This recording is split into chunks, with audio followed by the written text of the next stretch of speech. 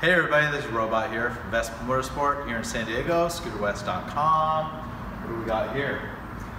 Oh, it's a BB350. It's the scooter that I mostly ride actually. It's got a problem, motor's out. So what happened with this scooter is a 2013 model. The customer has never changed the coolant on it, and one of the coolant passages has rusted through because the coolant is broken down and it caused what you call a milkshake.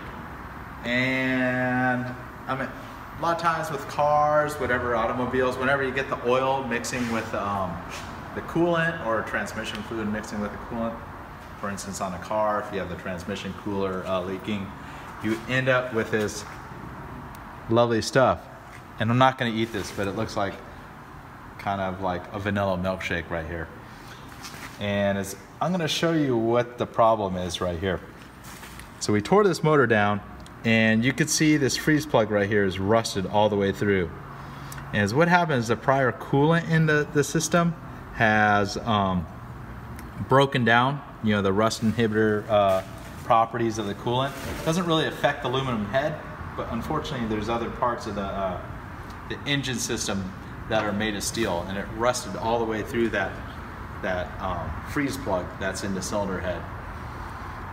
So unfortunately we're gonna have to put this motor back together either with a new cylinder head or replace that freeze plug, which isn't really available as a spare part.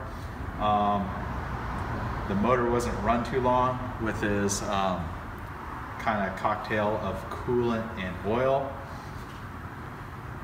but that's something that can happen if you don't take care of the coolant system. And not to pick on Piaggio products, but I'll tell you, the coolant comes in the bikes from when they're new is not the greatest stuff. I don't know if it's diluted much, but after about 5 years, the rust inhibitor factors of the coolant don't seem to work so good.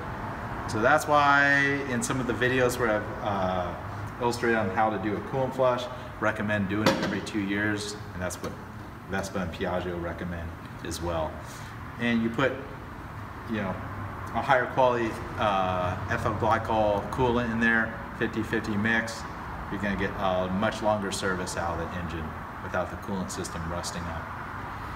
Until next time, just showing kind of some typical disasters that we run into at the shop and showing what the problem is here.